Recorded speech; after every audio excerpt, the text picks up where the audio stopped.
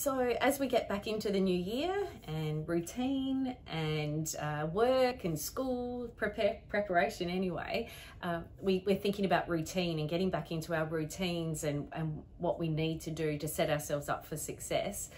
Sleep being a major part of that, referenced in this week's director's notes, and the importance of sleep, but maybe thinking about it in a little different way. More flexibly, perhaps. Yes, I was really interested to come across an article that was produced by the BBC, and it talks about sleep as we now conceptualise how it should be, which is 7 to 9 hours, go to bed, have fluctuating episodes of deeper sleep or lighter sleep, but really the idea that sleep is a block of our time. This article challenged that as the way that perhaps humans haven't always done it that way. And it made me think about how sometimes our sleep disturbance is because we get worried that we're not sleeping in the right way. And the more you worry, the more you worry. Sometimes there are really legitimate reasons to worry. Sure. Like if you have a family member who's got COVID or you're facing financial distress, of course you're going to have trouble sleeping, and that's a different order of event. But we do know there is a group of people who become worried about the fact that they're not doing their sleep right.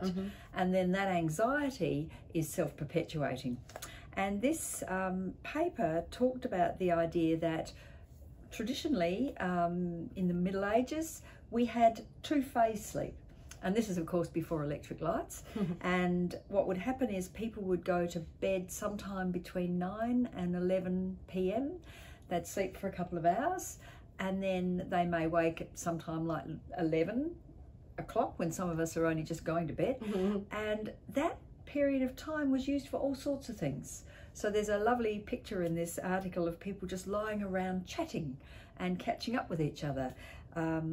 Some people who I guess were very busy would get up and do chores. There was a record of some man who got up and started his brewing at that time of the night. It made me think about getting up and starting your sourdough at 11 o'clock at night. It's something we might want to do. It's a bit like that idea, isn't it, of having that real good sleep to then be able to be more productive, and it's like grabbing hold of that. Yeah, and they talked about the fact that after 2 hours sleep, if you've had a very physically demanding job, you're then refreshed enough to make love with your partner, chat to people, do a few chores, and then after a couple of hours, people then go back to bed again, and they'd sleep till morning, whenever that might be.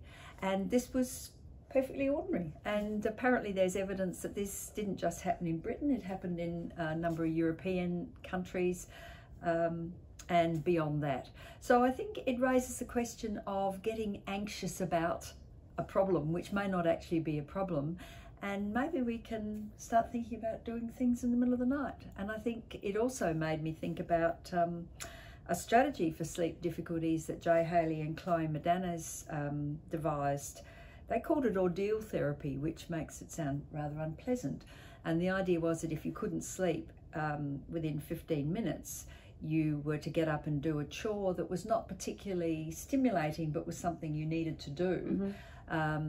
And actually that fits very well with this idea of 2-phase sleep. Productivity. And then you go to bed knowing your undies are tidy, or your cupboard, your brewing is started, or whatever it happens to be. But it was just an interesting way of thinking about something that we can get very anxious and distressed about, and maybe the anxiety and distress about something that actually isn't a problem creates the problem. And we see that with all sorts of problems. We do indeed. So there we go. For more information on lots of things about problems, can be found on our Bowel Knowledge portal.